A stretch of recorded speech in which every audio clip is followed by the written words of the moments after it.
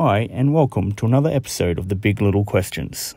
Today's question is, what size SD card does my 0x Pulse drone use? This is a pesky little question indeed. If you didn't have your glasses on, or if you had a salesperson who was not quite up to speed on the drone specs at the time of your purchase of the 0x Pulse drone, then chances are you missed this small detail. The 0x Pulse drone can take an SD card up to 32 gigabytes in size.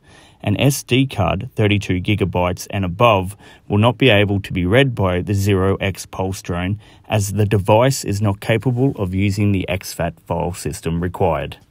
Thanks for watching. If you have found any value to the information I have provided in the video, please give it a thumbs up and subscribe.